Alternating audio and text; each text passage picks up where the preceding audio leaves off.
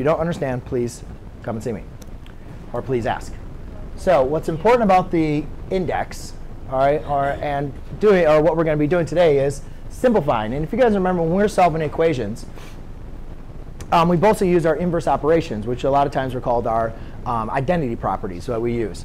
So what I'm going to call this is, a lot of times we're going to be looking for using this identity property.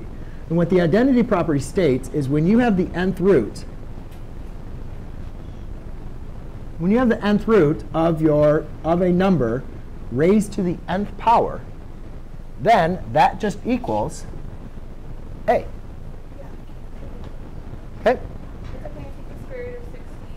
Right. So let's look at some examples.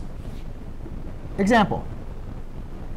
If I had the square root of, let's do 3 squared.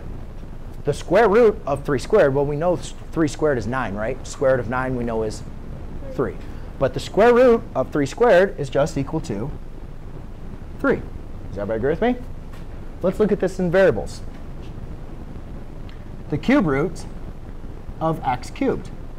Following my identity, the cube root of x cubed is just equal to x.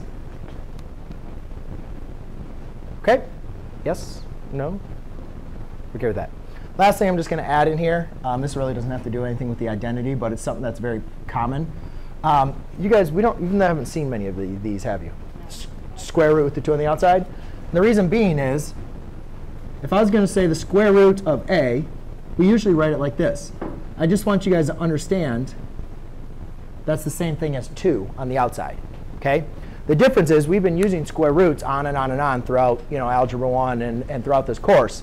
But we've only been dealing with square roots. Well, today, we're going to get into cube roots and fourth roots and so forth. So I just want to remind you, if there's no number on the outside of your radical symbol, you can assume it's 2. OK? Otherwise, I'll write the number of what the index is going to be. Yes? Is it regular or is it just inside? I mean, it's a smaller little 2. OK? It's not really inside. I mean, it's just there, in that position. Is everybody OK with this so far?